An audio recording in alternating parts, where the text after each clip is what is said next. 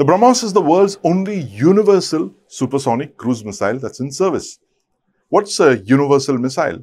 Well, it's a Russian concept which talks about the same missile being fired from a variety of platforms: land, sea, air, and under the surface of the sea. 3 of the 4 variants of the BrahMos are in service today. It's been nearly 20 years now. You have the naval variant, which is a ship-launched version, which was first inducted almost 20 years back. You have the air-launched version used by the Indian Air Force, used with devastating effect during Operation Sindoor. You saw it inflicting tremendous damage on multiple Pakistani airfields. And of course, you have the surface-launched versions, which are with the Air Force and the Indian Army. Now, there's a 4th version of the BrahMos missile that was tested way back in 2013. This is the submerged launched version or the submarine launched version of the BrahMos. This was tested on the 13th of March 2013.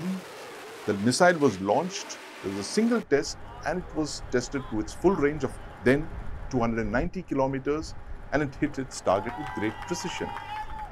It was all set for induction, but there was a problem. The Navy did not have a submarine that could fit the vertical launched BrahMos, the submarine launched version of the missile.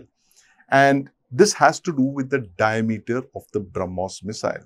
Now, the Indian Navy has 3 types of missile firing submarines: the Scorpion, the Kilo class, and of course the HTW type 209-1500. Now, all of these submarines fire their missiles through their 533 mm torpedo tubes. But the BrahMos's diameter is much more than the diameter of these existing submarines. The BrahMos has a diameter of about 650 millimeters. The existing fleet of submarines have a smaller 553 millimeter diameter, which means that the BrahMos will need to be fired from a specialized launcher. Now, this is something that BrahMos Corp has been working on for a number of years with the Russian designers.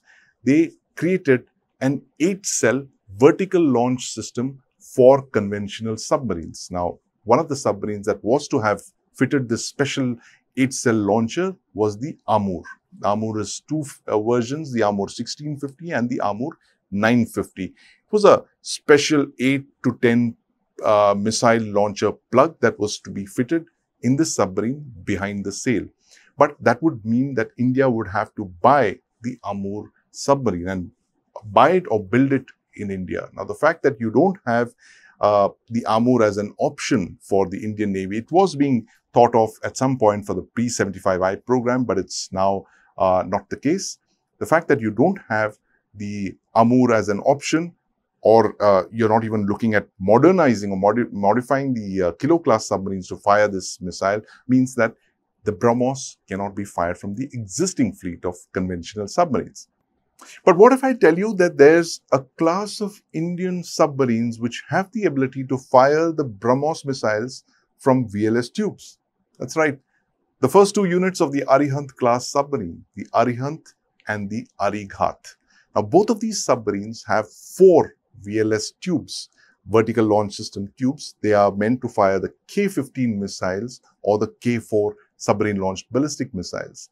Now, the interesting part is that each of these submarines also have the ability to fire 4 BrahMos missiles from the existing launch tube, which means that each Arihant-class submarine can fire 16 missiles, 16 BrahMos cruise missiles, the Arihant and the Arigat. Of course, the Aridaman and the S4 Star, which are to be inducted in the next couple of months, have the ability to fire double that, which means they can fire 32 BrahMos cruise missiles from their VLS tubes.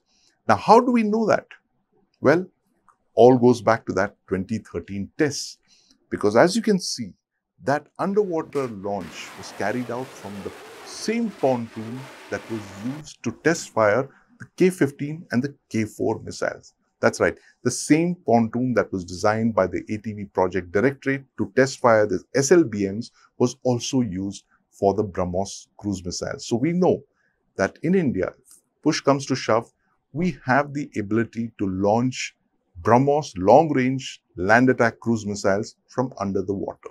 Now, that's a very powerful tool in the hands of our war fighters, and it also gives them tremendous flexibility to use the Arihant-class as a backup, as another kind of launch platforms to launch first strike weapons like the BrahMos.